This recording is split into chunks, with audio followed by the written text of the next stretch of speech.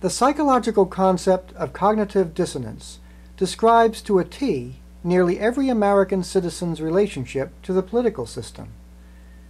The dichotomy between the constantly disingenuous rhetoric that the government is working for the people clashes with our experience that the people are working for the elites, pulling the strings behind the government. British-born economist, historian, and writer Anthony Sutton observed in 1976 that ostensibly in the American political system, the center of political power, as authorized by the U.S. Constitution, is with an elected Congress and an elected president, working within the framework and under the constraints of a Constitution as interpreted by an unbiased Supreme Court.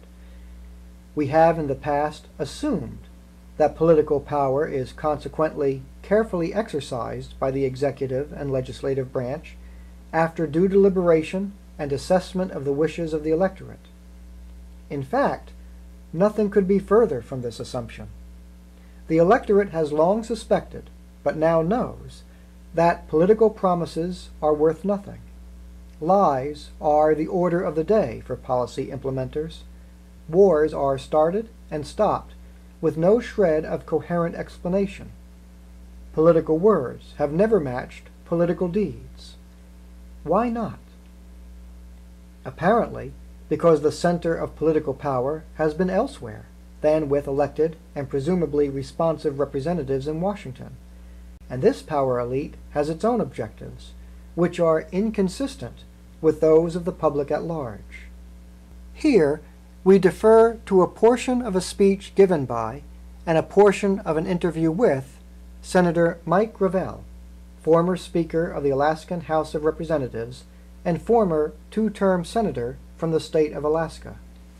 From his personal experience, Senator Gravel levels with us about how foolish it is to expect any elected official to work for the common good in our system of representative government.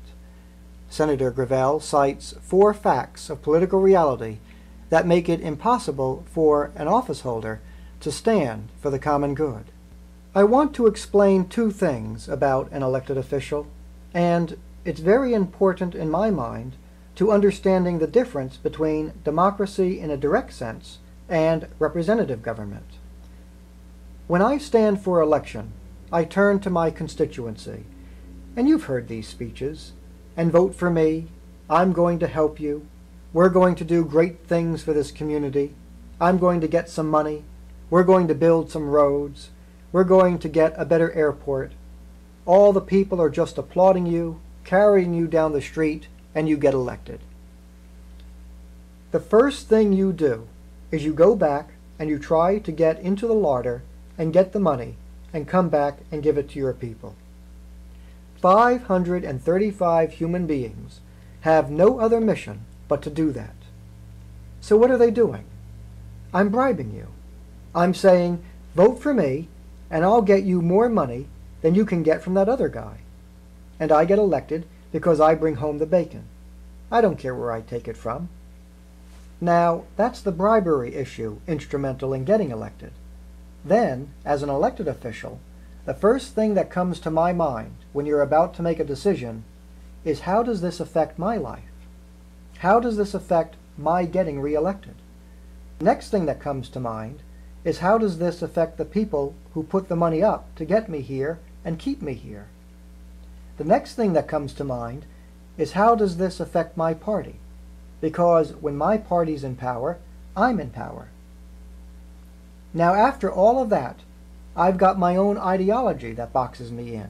And so, after the 4th barrier, now I'm free to attend to the public interest.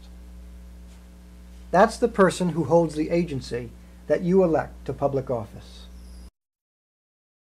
Edwards has certainly been talking more aggressively about taking on corporate America. Oh, yeah. Tell me how you're going to do that. Well, I'm no, not I mean, yeah, how do you do that? I don't know how to do that. I know if I can empower the American people that they can sustain some policies that I would do that. The corporate person... Certainly there are laws Congress could pass. I mean, a president working with Congress... Congress could do a good job theoretically, but it can't. Why? It's owned lock, stock, and barrel by corporate America. So you think you're going to become president and you're going to turn to the Congress and say, let's really straighten out corporate America. I mean, this is foolishness. It's fantasy. But it sounds good on the stump. I could make that kind of a speech. Oh, man, just listen to me. What am I going to do to corporate America? You can't believe. And I know a lot about corporate personhood and ProClad and all of that. But so what? But in a campaign like this, if someone has a potential of winning and makes some kind of promises, in theory they can mean something. In theory, what it means is you're a hypocrite. That's what it means in theory. Because if you're smart enough to know you can deliver, and you tell them you can deliver, what are you doing? You're raising expectations, and you're lying to the people. Or you're too dumb to know you're lying to the people. And the worst thing a leader can do is raise expectations, and they don't happen. You create a whole new generation of cynics. As Senator Gravel makes clear, the dysfunction in the American government cannot be remedied by working within the confines of representative democracy, because we have learned from our practical experience that representative democracy degenerates into an aristocracy of wealth. It is unreasonable to continue to expect a political system designed for an agrarian society prior to the Industrial Revolution to work in a post-industrial 21st century world. Modern communications technology has allowed us to see that not only are our representatives not smarter, wiser, or of higher character than the general public, but, unlike the general public, are merely, for the most part, paid henchmen for the political elite.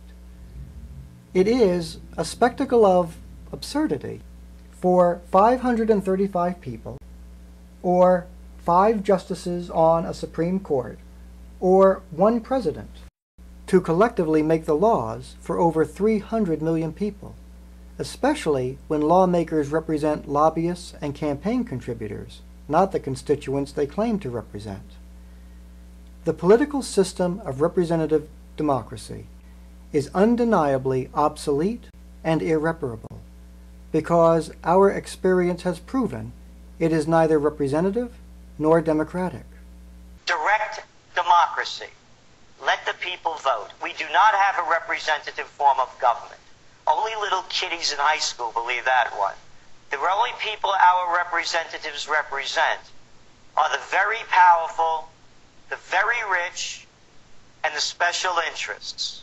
That's who they do their carrying for. So what we're saying on major issues, be it war, education, healthcare, the budget, whatever it might be, critical issues, direct democracy. Let the people vote. And we can do it online. Online? But my gosh, there could be fraud. Oh yeah, like there's none now? This could be totally transparent. And if you could bank online, you could vote online. This to us is the greatest revolution that could happen worldwide. Look what we have, a gang of 535 running this country. 535 people, a cavalcade of clowns. The Republicans and the Democrats making life and death issues for us